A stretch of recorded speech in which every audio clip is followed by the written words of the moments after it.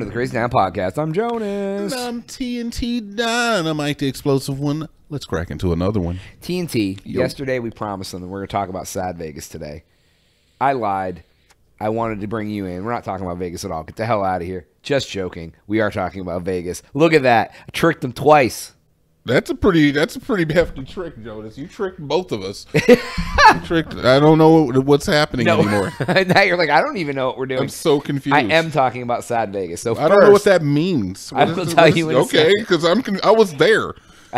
You think I would know? Yeah, you will know when I talk about it. First off, let's give the Harrah's review. Oh, the fabulous Harrah's Hotel and Casino It in didn't Las look Vegas. any different from when I was there 10 years ago. I stayed there. I think it's the exact same as it was. Yeah. And what did you think about Harrah's, man? What did I think about Harrah's? It felt antiquated. It felt very, very dated in its look. Like I said, the casino is a casino. It's like it felt really new and fresh and like, wow, this is weird. You can just gamble in the lobby here, and like it's, there's like little restaurants and like little bars that you can just go up to and like you can gamble there and they give you free drinks. And if you're just sitting at, it was like a very foreign feeling when I first got there. But by day 3, I was just like, this is insane. I'm like, this is just, this place it's old. It looks bad. The gambling is, every machine is the same. I don't know. The flashing lights of a slot machine just always kind of rub me the wrong way. As far as the hotel itself, we didn't really interact with the staff too much. Jonas did. Jonas will have a much more. You had a worse experience than I did. They didn't change our sheets. Let's talk about that, Jonas. Yeah. We'll talk about that. How do you feel about that? Well, first off, every time I called the thing, they called me by TNT's last name. They did. They're like, hello, last name, and I'm just like, what? They were like, hello, Dynamite. That's what they would say. Hello, Dynamite, and I'm like, that's not my okay. name. Anyways, so my last name. So like when we checked in, they specifically asked us, do you want room service to come every day, or do you want to call down to have them come? And I was like, just have them come every day. Yeah, to help to give us new towels, trash, new towels, like the whole deal. Yeah. So the first day, did they come the first night? No, they didn't. They didn't come the first night. The next day. So I called down and I was like, hey, they didn't come clean our room. Can you have them at least bring some towels up? And they were like, yeah, we'll bring some fresh towels up. So they brought up the fresh towels. Like, do you want us to have them clean the room? And I'm like, that's fine. Just have them do it tomorrow. Can you please make sure they come tomorrow? So they brought the towels. The next day, they didn't come again. So I called again and was like, and they're like, hey, Dynamite. And I was like, hey. So I called and you guys were supposed to come and clean the room. Yeah. And you didn't. And they're like, oh, so sorry, Dynamite. And I was like... They're like, do you want us to come tonight? And I was like, no, I don't want you to come now. I'm like, can you? No, I actually called before we left and was like, we're leaving the room. You can come anytime. That's what happened on that day. And they never came. We got back. They hadn't come. Nope. So then I called the next day and was like, hey, y'all haven't came and cleaned the room. And they're like, aren't you leaving tomorrow?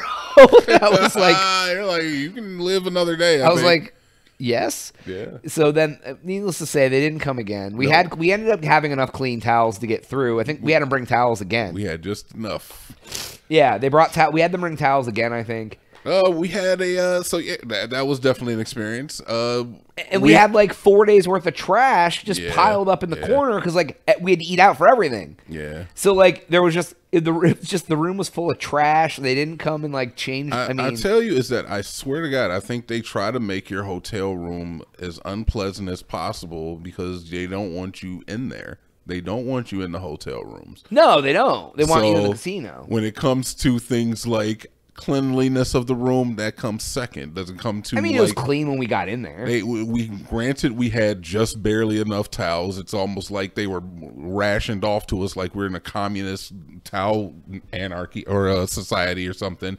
But even down to like the view that we had. Oh my God, we had city view. I forgot about that. When we get there, they actually tried to give us a different room. Yeah, they're like, "Oh, you have a nice view of the pool," and I was like, "I booked the city view room," and they're like, "Did you?" And I was like, no," because the city view room was a specific thing, and I was like, "Oh yeah, that works." So they're like, "Oh, she had to call and finagle." And little did we know that might have been the worst mistake that was made about the room procurement that we had. We had a chance to have a view of the pool. I don't know what floor. The pool's very small.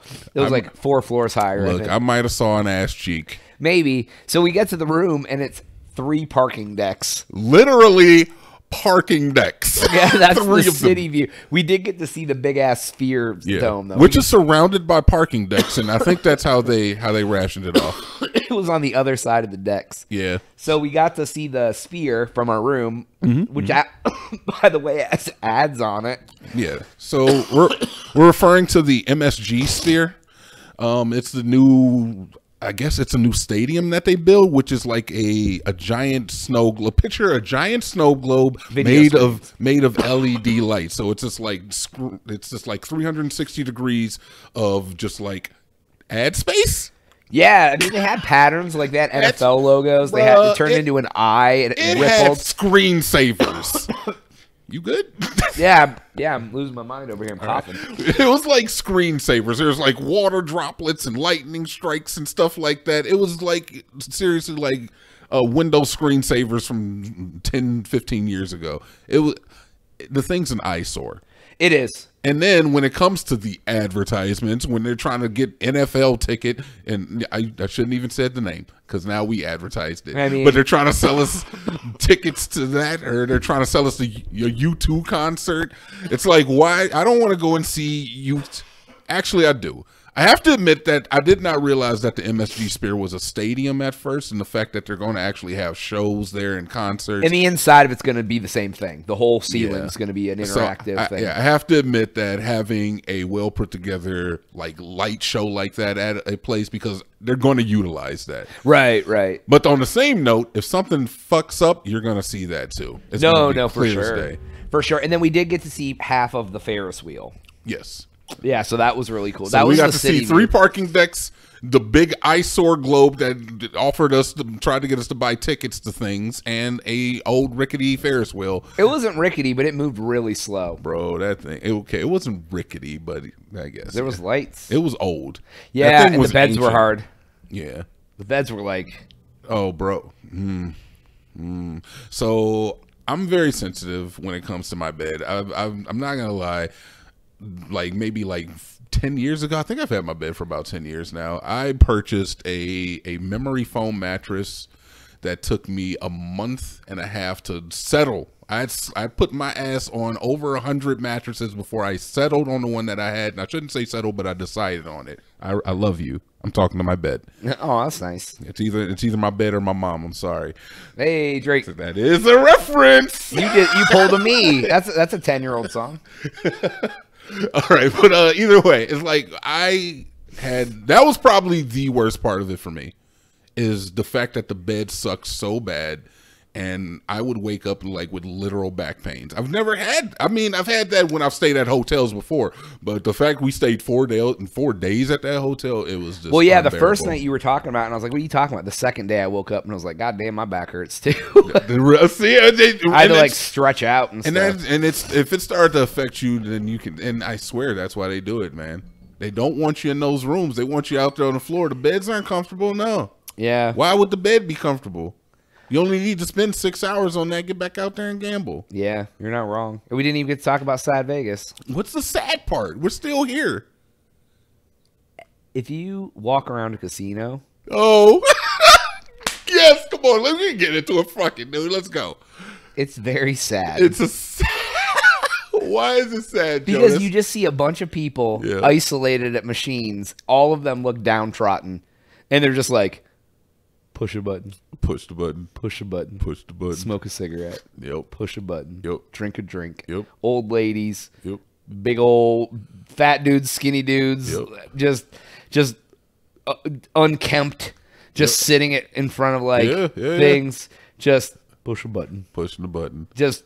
And they're all just so, and like there's ones where like an old lady and like her like partner will be like sitting in like a little chair next to her while she's pushing a button. And I'm just like, that's sad in a whole different way. Right?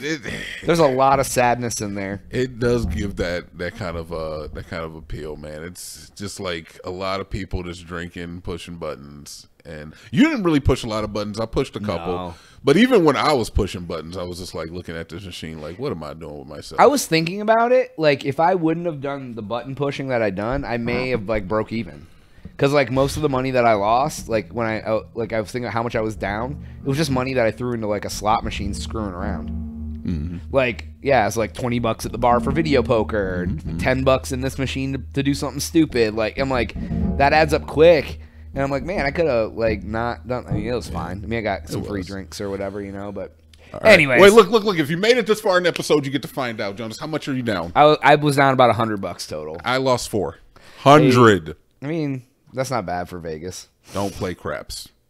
Don't play expensive craps. In fact, just don't go to Vegas, man. Just don't go. Go somewhere. Go somewhere nicer. It's fun, but come on. Look, on the next one. All right, that's all the time we have for today's episode. Please make sure to like and subscribe for Jonas. TNT. Yeah.